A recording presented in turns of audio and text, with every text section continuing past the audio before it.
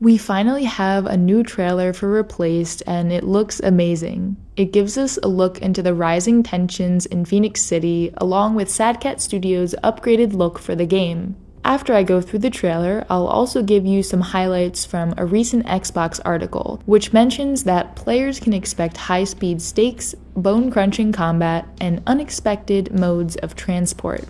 The newspaper articles we see at the very beginning of the video sum up the state of things in this version of 1980s America. Nuclear testing leads to thousands of deaths. Then the mysterious Phoenix Initiative steps in and takes over during the chaos and panic. A few news clips play over the visuals, and we hear some snippets like, "An atomic test gone wrong leads to thousands of American lives lost," and "Phoenix Corporation representatives assure the walls were built for our own safety."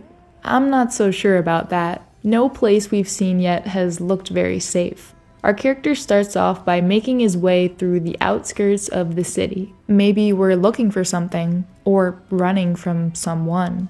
I think this is where we'll actually begin the game. In the older trailers, there were shots of our character running through the woods and exploring areas that are much more empty than the brightly lit Phoenix City. And outside this city is where the Phoenix Corp dumps its waste, or the people they no longer have a need for. As the sun sets and the moon's glow covers this abandoned town, a character whistles down from the bridge in order to get our attention. Maybe this is who we were searching for, an old friend with a way into the city. This car is by far my favorite part of the whole trailer. First of all, it really gives a whole new meaning to the 2.5D perspective that Replaced has. These scenes do have a lot of depth to them already, but this shot in particular is the first time we see things from an entirely new angle. It also seems like the car has been modified to run on the train tracks leading into Phoenix City. So if we can actually drive the car and this isn't just a cutscene, then on-rails transportation is a great way to give players new ways to move around without breaking your game and having to add some kind of 3D mechanics. Later on, we learn that this character is named Tempest and that he's the leader of the Disposals. These are people who have been used and then abandoned by Phoenix Corp, and his dog's name is Excalibur. Presumably, after we reach Phoenix City, we meet up with a technician called Yo-Yo. These names were all stated in the Xbox article, which I have linked below. We've seen Yo-Yo before, and in these two scenes, you can really tell a difference between the visual style and details in these two trailers. Then we get another glimpse at combat and a platforming sequence. And now we're in the sewers, surrounded by some of the creatures that might live there. Maybe they're the result of one of the city's nuclear experiments.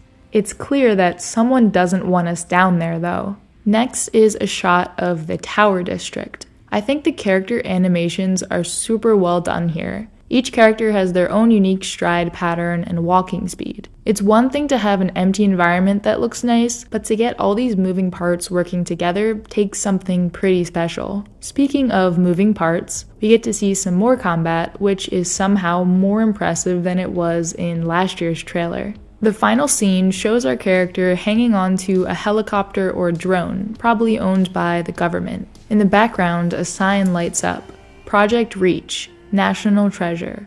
I'm not really sure what that means, but it's got my attention. On SadCat's Discord server, one of the developers confirmed that we will be seeing a lot more of Replaced next year. Here's a quote about that. "I believe next year I will start sharing more about our animation, platforming, and combat, as we will head into a very intense production period, connecting all those development puzzle pieces together." This statement leads me to believe that Replaced will be launching at the very end of 2023. I don't know exactly what connecting all those development puzzle pieces together means, or how long that process will take, but they'll also have to polish and test things afterwards, so it could be a full year before we get to play. Which is fine, take all the time you need. Alongside the trailer, Xbox released a short article. They note SadCat's transition to a custom rendering solution, which makes it easier to implement dynamic weather effects, natural lighting, and overall more convincing looking materials. A lot of work has also been done on the animation front, making gameplay smoother and helping the world to feel more alive. And this can definitely be seen in the newest trailer, especially in the combat sections and character animations, like I mentioned earlier. The trailer features a new song called Rust.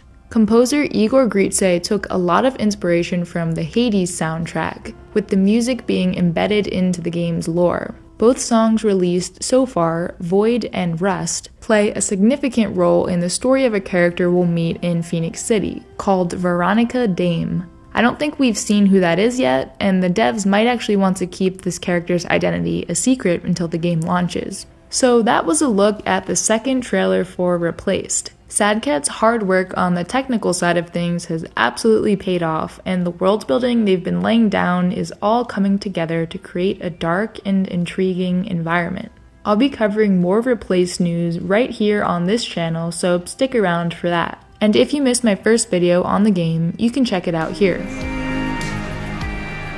Take you